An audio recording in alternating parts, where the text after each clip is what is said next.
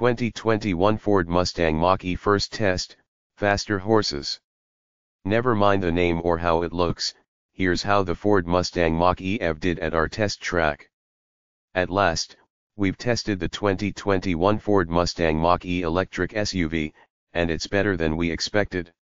Our test subject was an all-wheel drive, one electric motor at each axle, premium trim model with the extended range battery option and a coat of fancy red paint.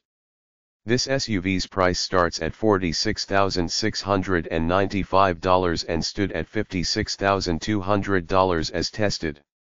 We rolled it onto our scales and, good grief, it weighed 4,807 pounds with a slight, 49/51% rear bias.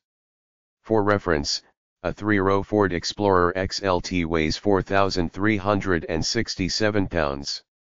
2021 Ford Mustang Mach-E, Wild Horse. With its battery showing a 94% charge and our satellite data acquisition gear strapped down, the Mach-E crossed the parking lot to the drag strip. As is almost always the case with electric vehicles, the Mach-E's first pass was its quickest. There's no battery preconditioning step, nor is there any sort of launch control. Just slap and go, Associated Road Test Editor Eric Ayupanas advised. In other words, simultaneously remove your foot from the brake pedal and abruptly introduce the accelerator to the firewall. The sprint to 30 miles per hour is a good indication of how well a vehicle launches off the line, and anything under 2.0 seconds is considered quick. The Mach-E's 1.9 second dash means it's only a tenth behind a 503 HP BMW X3M competition and Tesla Model Y dual motor long range.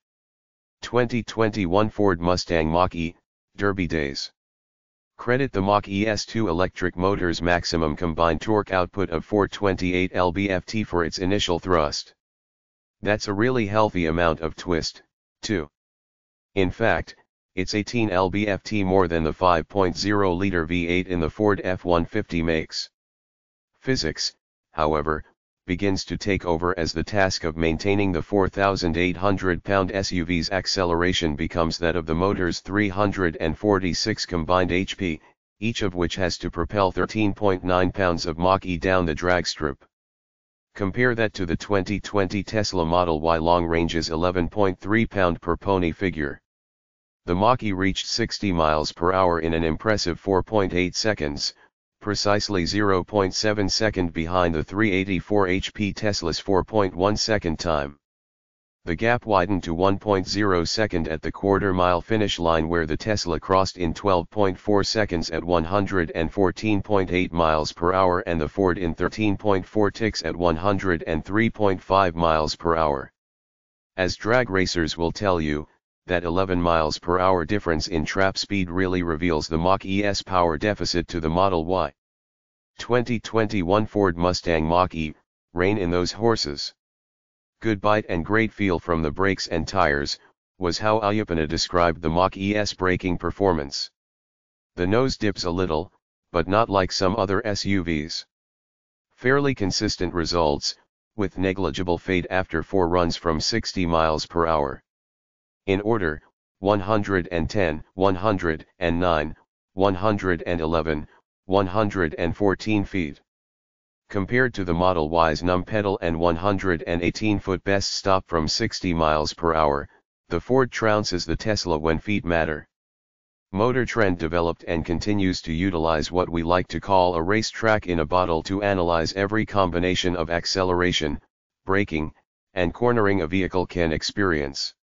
If you can imagine driving as quickly as possible around our figure-8 course, 2 200-foot diameter circles separated by 500 feet at their centers, then you'll understand why it's such a valuable and concise test. Just how well can a car accelerate off a corner? How effective and consistent are its brakes? Does the car turn into a corner crisply or begrudgingly? What's the car's natural state in steady-state cornering?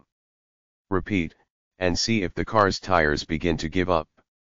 Here are my notes from the figure 8 on the day we tested it. Wow, I was not expecting this. While it's not particularly quick, it is a whole lot of fun. Excellent balance between understeer and oversteer on the skid pad. It just sort of digs in and goes around in both directions. Sure, I can feel the weight, but it's very well managed with very little body motion. Steering is a little springy but has a quick ratio and maintains precision. Then the Mach-E does a little controlled drift out of the corner. Cool. I can tell it could go quicker still because there's no stability control defeat button and it's limiting power off the corners, but good for Ford for baking this in. Once the wheel is straight, you get full beans. Braking is strong and predictable, but I overdid it once, got wide of the line, then found drop throttle oversteer to get me back. Nice, and I carried that oversteer around the skid pad.